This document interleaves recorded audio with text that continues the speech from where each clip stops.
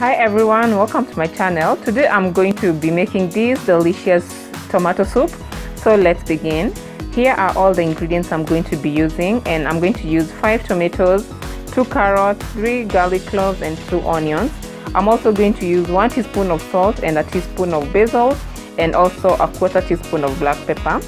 So that's it. That's all I'm going to require for this video, and I'm also going to use 1 tablespoon of oil when cooking. Now I'm going to dice up all my ingredients and get them ready for cooking.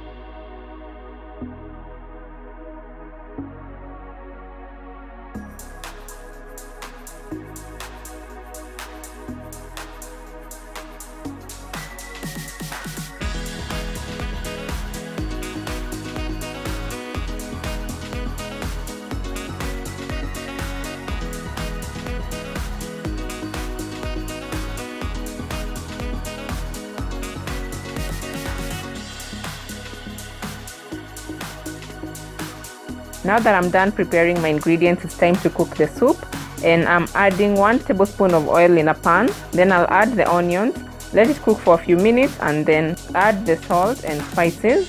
Mix it up a bit, then add the garlic.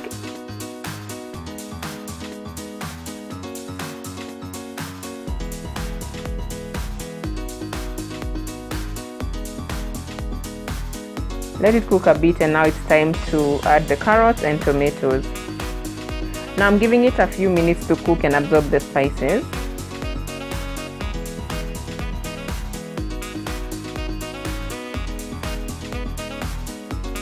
After this is cooked, now it's time to add 3 cups of water, and at this point you can adjust the seasoning as you like. Cover it and let it boil until it's completely cooked.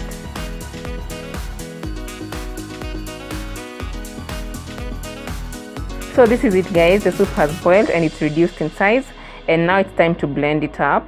At this point you can add cream if you like, but for me I'm just going to blend it as it is. And like you can see, I'm using my hand blender. If you haven't watched my previous video where I did the review of this blender, you can watch it. I'm going to leave the link in the description box below. Now this blender did a very good job at blending this soup. All you need to do is just blend it up completely, and then you have a nice thick soup. So I really liked how it performed.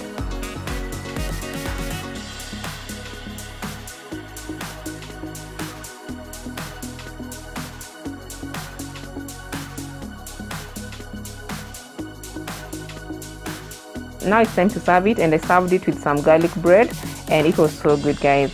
So this is it. If you like it, give it a try, comment down below, and I'll see you on the next video.